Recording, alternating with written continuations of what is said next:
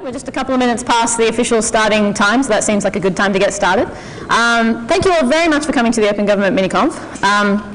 What we decided to do was have a day of panel discussions, primarily so that we could actually get in as much content and discussion as possible, because we wanted to make it so that everyone can contribute and capture a whole bunch of ideas.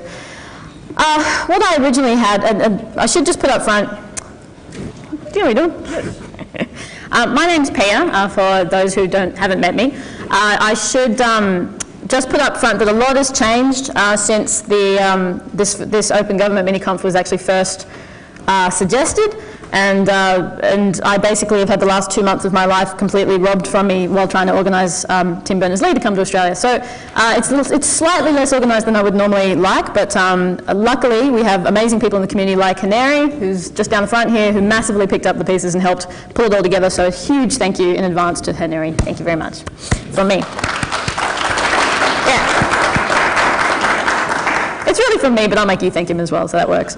What I wanted to do in the first case was this State of the Federation idea. So I'm going to give you just a bit of an idea of where things are at, and in particular how things have changed just over the last sort of 6 months, because a lot of things are actually starting to move fairly fast in Australia now. So I'll talk for probably only about 10 minutes, and then what I want to do is really get into this open discussion about what we want to see. Because how many people here are sort of involved in the open government or Gov 2.0 space in Australia at the moment? Anyone? A few. Okay, so just for the rest of you, first of all, yes, we completely understand the term Gov 2.0 is a stupid term. Yes, it is a stupid term, right? In the same way that Web 2.0 is a stupid term, in the same way that cloud is a stupid term, in the same way that social media expert is a ridiculous term. Fact is, there is a lot of drive around the world at the moment to try and do things different. There's a lot of theories as to why it started to take off, and the more optimistic people are like, oh, well, because people are starting to understand the value of freedom. Well, that's true, and that's nice, and that's all good. But it's also, there's actually a lot of things that have been simmering below the surface, though, for quite some time. And I'll give you one of the very practical, pragmatic examples. One of the things that's changed in the last 6 months since I put this mini-conf together was I've started now working in the federal government finally. I finally got my security clearance, which only took 17 months. And because, I'm a geek and I lived in China. But I've started working in the federal government, working for an agency that actually looks at whole of government technology. And as of the 4th of February, as of next Monday, I'll be working for the first ever whole of Australian government CTO. And we're going to be looking at a lot of this space, and I'm going to be given carriage of a lot of the whole of government Gov 2.0 agenda, which is actually very exciting. So part of what I want to do today, originally the idea was to sort of try and put down some pragmatic things that we want to see as a community, because I'm sick of having conversations about we just need to do more, let's define what it is that we want to do. But as a nice sort of follow-up to this, I'm going to be able, and in a useful position to actually go and implement some of this stuff and work collaboratively with the community, the existing and the growing community around this stuff. But the term Gov 2.0 kind of means three things. The term sort of open government, how it's come to mean from a modern sense of the word. Because in the olden sense, of course, open government means just being transparent in how you do your parliament. Australia has one of the most transparent democracies in the world. Doesn't make it, as transparent as we'd like it, but it is absolutely one of the best in the world. I went to a conference 3 months ago that, and I met with people from 25 different countries, talking to them about open data, about parliamentary transparency, about what they're doing in public engagement sort of space. And some countries were actually in the process of rolling back their freedom of information laws, in the process of trying to actually make more secret the way that their parliaments work. It was really quite scary, and it was a good reason to appreciate, I guess, where we have it here at the moment, even though we can always do better, of course. But the opportunity, so the three things that it kind of are is transparency, so open data. There is so much government data that is generated just as a matter of course of government, for which there are not privacy implications, or you can actually, make it reasonably de-identified, and you have to go through appropriate processes and all that kind of stuff for sure. But if we can get more of that data available, not only can we create better policy across government and actually have governments, having better informed, departments being better informed right across the spectrum, but, as the public, we can actually, do better analysis and better investigation and actually make sure that what's being talked about is what's being delivered effectively. The second thing is about public engagement. rather than governments trying to come up with all the answers all the time, we really are at a point now in history where individuals are more empowered than ever before. We can come up with the solutions ourselves, we can connect with our peers, we can develop the skills, we can work with people all around the world to solve things in new and interesting ways. So if government doesn't actually engage with people in the process of developing how they're going to do things or how we're going to do things in future, then it's very hard to respond in a quickly and usefully way, dare I say agile way. It's very hard to make sure that new emergencies and new opportunities that come up, we're able to effectively engage with, I guess. So public engagement is all about not just sort of writing the policy and then telling people how it is, but actually writing the policy collaboratively with people and then co-developing, I guess, the future together. The third area of, is what they like to call citizen-centric services. Has anyone heard this term before? Yeah, a few of you. Okay.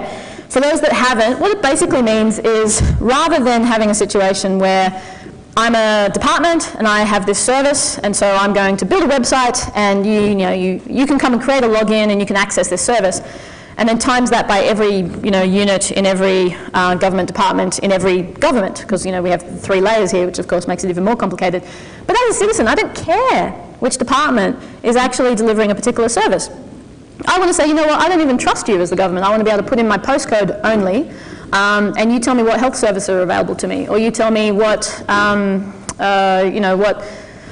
whatever sort of services are available to me. Maybe at some point I'll create a login, and if I do, then I need to know that I am in charge of my own data, and I need to make sure that the data, I need to trust that the system is going to do what the system is going to do. But I want to engage with government as a single entity. Now, government, particularly federal government, is not in the habit of thinking of itself as a whole entity. It tends to think of itself in lots and lots of little departments and such.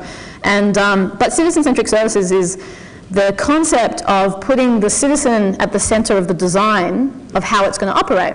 So basically, it's a lesson in empathy, weirdly enough. But basically saying, well, how would I want to use this? Because if and Canberra is actually, how many people here live in Canberra? Oh, great.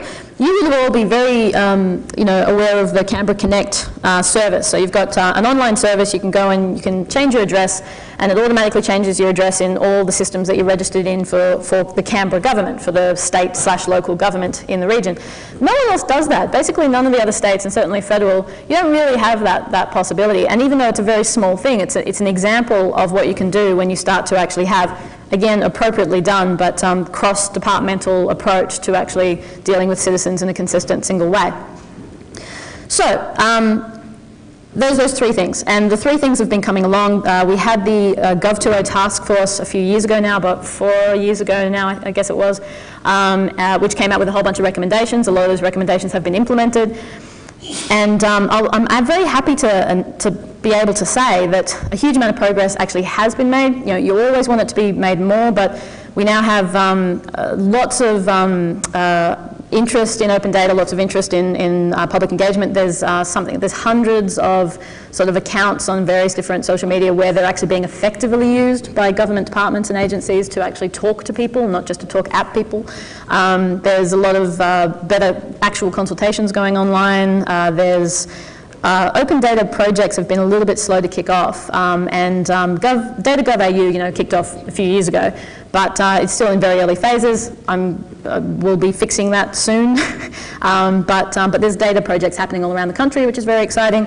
And there's this whole citizen-centric design is starting to really take off as well, because departments have been under pressure to do more with less for a long time. So what's happened is that the way that they've done things hasn't really fundamentally changed in a lot of years. It's just been, squeezed and squeezed and squeezed. But the expectations of the people has fundamentally changed. So we need to change the way that we do services delivery. Otherwise, people just won't basically use our services where they can get away with it. So and where they don't need to. So we need to actually change the way that so there's a lot of money actually going in now to trying to change service delivery and start to see this concept, which I love, of government as an API. If you see your data as an API, if all of the services that you provide are provided as an API, and in this room we'll understand what that means more than most, then you've got the possibility of saying, okay, well, let's do a health service that just talks to all these, a health aggregated service that talks to all the APIs of all the different service and all the different data providers, whichever department they're in, and now you can actually create a thematic approach to government. Is this making sense? Yeah? So I mean, this government as an API thing is really starting to take off. Of course, you need to explain what API means in the first case to half the people I need to talk to about it. But once they start to get it, then I think we have a better opportunity.